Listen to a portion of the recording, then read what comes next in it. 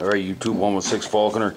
Today we're looking at the BLU R1 HD. Looks like a freaking nice phone. This is it. It's $60 on Amazon. This is like a rubbery finish on it. It feels real nice. Nice feeling phone. It's going to be used with track phone, just one of them $19 every 3 months deals. I went to Family Dollar, got the activation kit for $1. The phone itself, what you get is you get your USB cable, adapter, and phone. That's all you get in the box.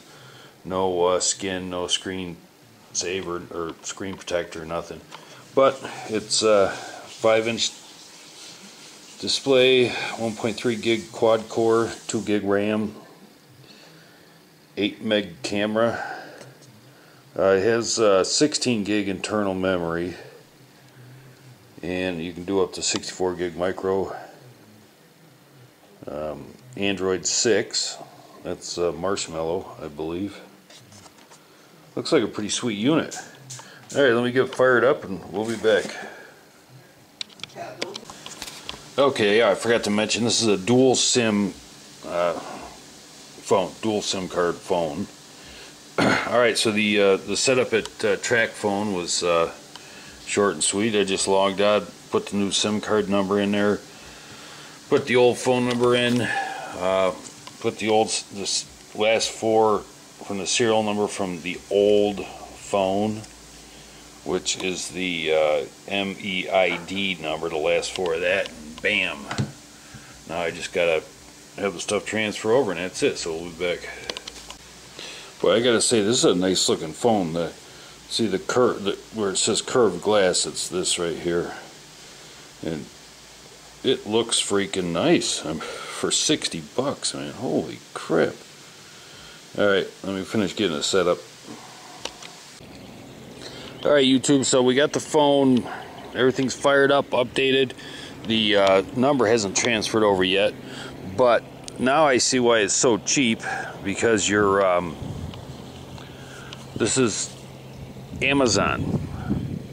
You have to log into your Amazon account before the phone finishes setting up, and then you get all these Amazon things on there, and then you get these ads from Amazon on there. So, but I'll tell you, for $60, it's a good looking phone. Feels good, takes a good picture. It's not bad at all, I would say. So here, we'll take a picture.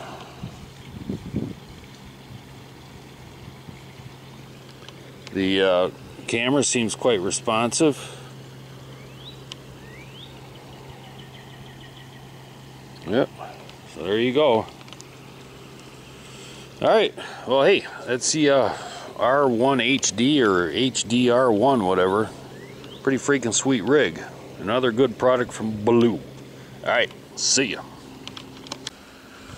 Alright, YouTube, after putting this BLU R1 HD or whatever through its paces, it's a freaking nice phone. The one weakness on it is the speaker. The speaker sucks just about as bad as my Asus Zenfone. So, but other than that, freaking for the money, man, you can't beat it. So, all right, see ya.